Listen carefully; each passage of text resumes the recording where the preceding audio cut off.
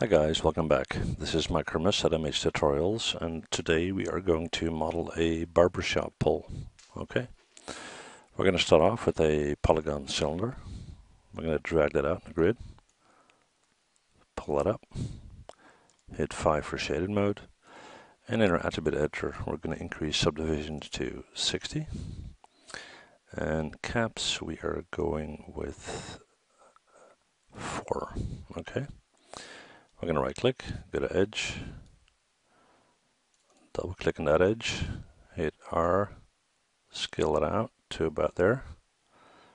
Then select the next one. Oh, not that one. That one. Scale that one out as well. And we're going to leave that as is. Okay. We're going to right click, go to face. We're going to select that outer edge and select that one. And we are going to hit edit mesh and extrude.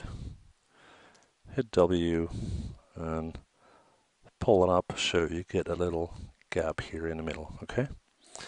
Then right click, go back to edge again. Double click on that one. Double click on that one.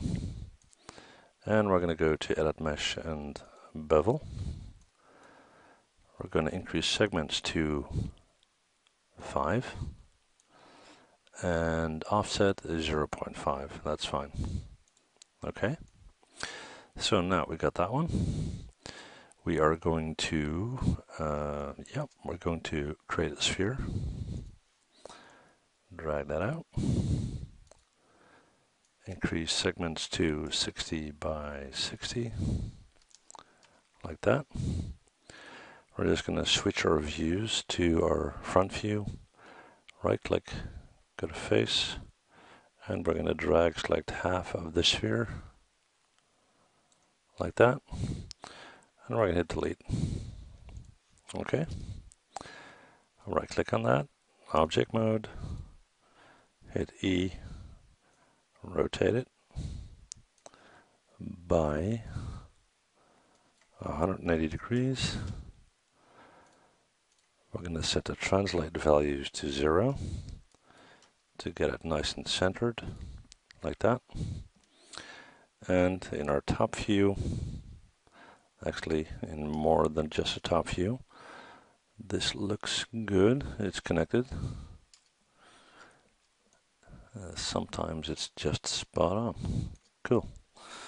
We're going to hit R. We're going to scale it out just a little bit more. Something like that. Yeah, it looks about right. Okay. And we're going to select both of these and go to mesh and combine. All right. Next, we're going to right click, actually hit Control D to duplicate, W to pull up to about there, E to rotate it. Oops. Let's try that again. E to rotate. Rotate by 180, like that. Probably going to come down, something like that. We're going to go to our top here. We're going to right click, go to face. I'm just going to select those and make sure we don't have any weird faces selected like those. Okay. And we are going to hit W and pull that up. Sorry. Edit mesh, extrude, then hit W.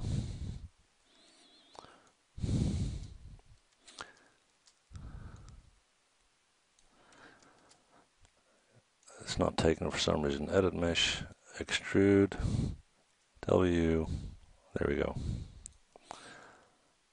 Okay.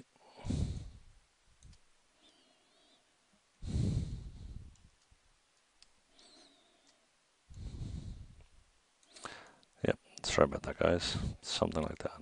Okay, cool. Then we are going to take an additional sphere. We're going to pull that up. We're going to set translate values to 0, like so. We're going to hit 4 so we can see our sphere down here.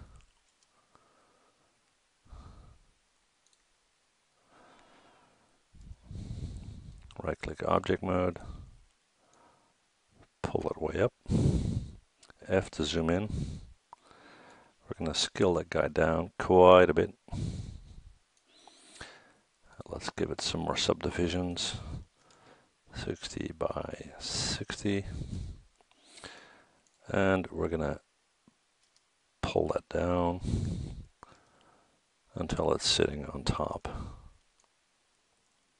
And as you can see, we can increase the size a little bit.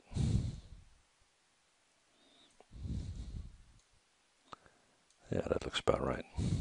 Okay, hit 5 for shaded mode. Let's see what we got so far. Okay, it's not bad. All right, now we got that. Next, we are going to create the glass cylinder. So we're going to create a polygon pipe. Pull that out, pull that up. Go to our attribute editor, change that to 60. We're going to set our translated values to 0. Like that. We're going to hit R, and we're going to scale it in until it aligns with the groove that we made. And it looks like we're good. Okay. We're going to pull that up.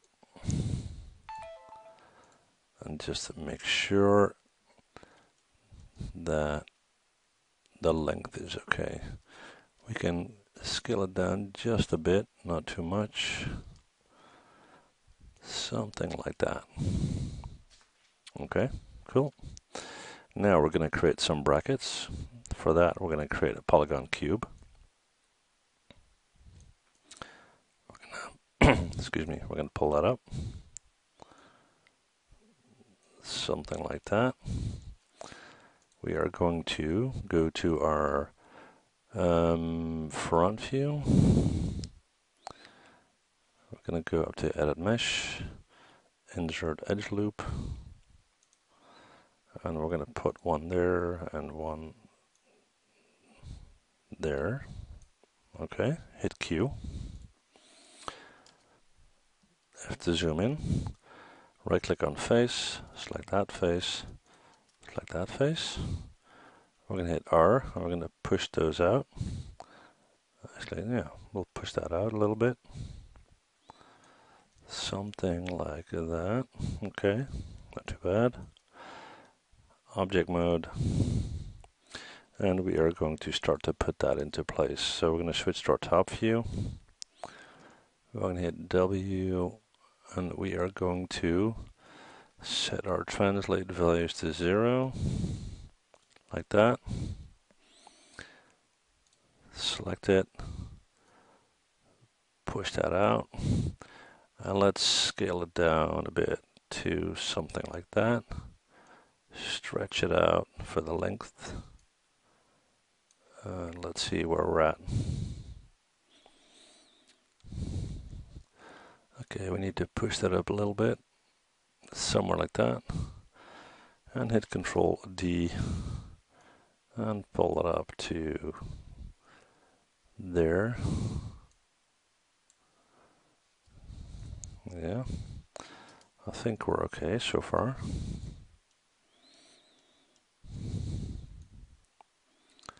Okay, we're going to create the wall mount now.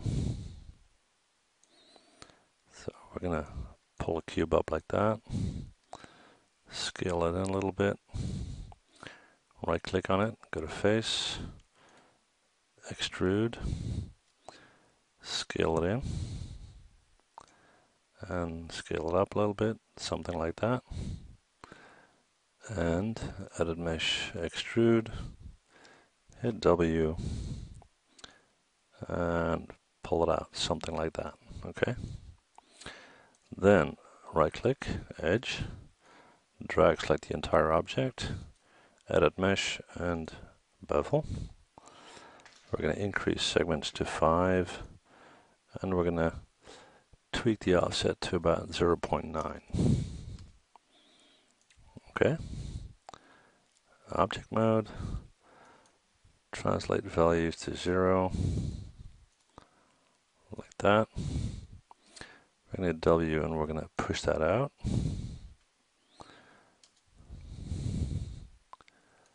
Bit more. I'm going to pull that up. That looks about right. And let's see what we got so far. Okay, maybe you can bring it in just a little. Okay. Okay, now we got that. Now, inside, and I'll just hit for shaded mode, we need to create the colored turning cylinder. So for that, we're going to create a cylinder. We're going to pull that up. We're going to change that to 60. We're going to set our translate values to 0. Okay, so there we go. We're going to pull that up. Just check from the various angles. Okay, we need to scale it up a little bit. Not all the way, something like that. And I think we're okay. Cool. Okay, so now we are going to assign some materials. Now I'm going to select this,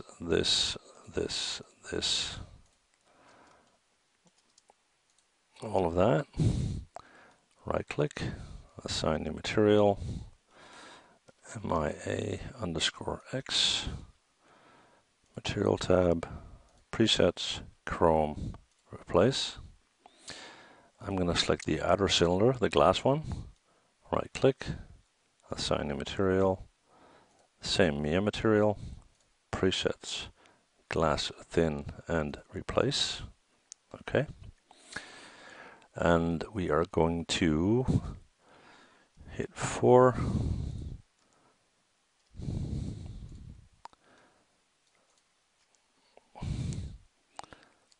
There we go. And let's get our internal cylinder here.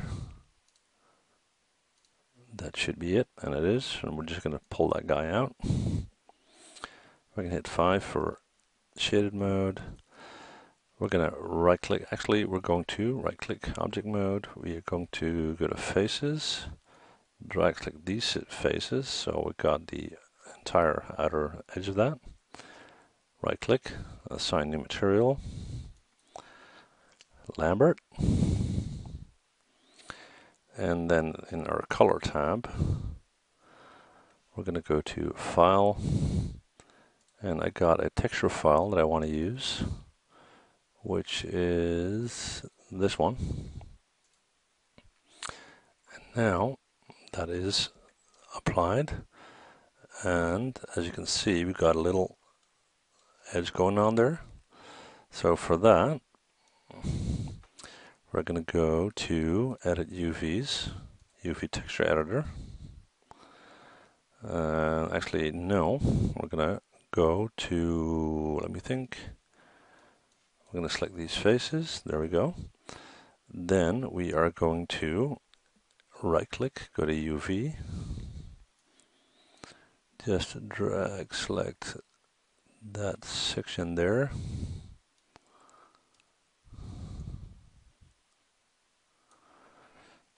And we're going to rotate that until it's exactly aligned. Okay. We're going to take that guy and we're going to push it back in. And make sure that we did that correctly.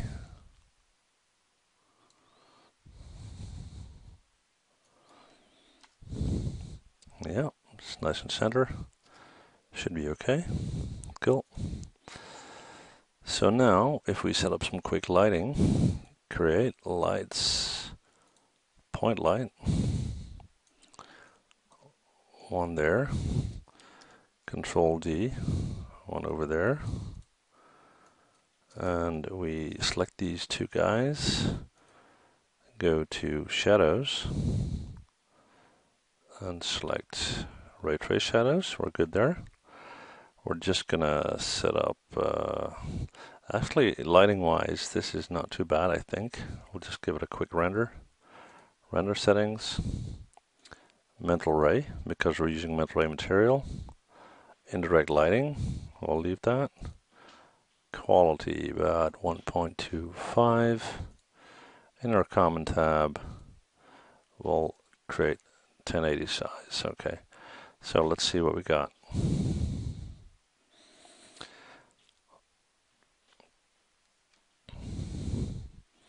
There's not enough light going on, guys, hang on.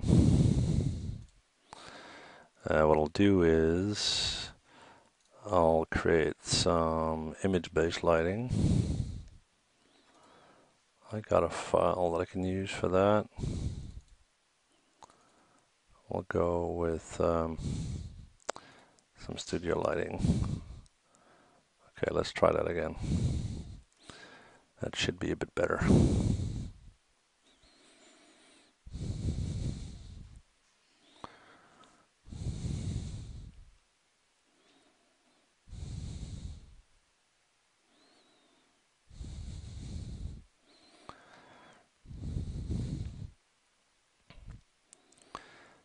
We'll just give the render a second.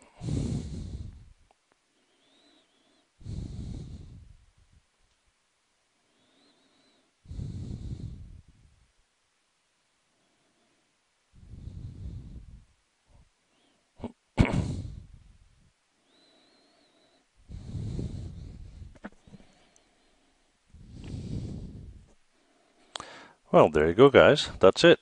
Quick and simple. If you've got any questions, let me know, and thank you guys for watching.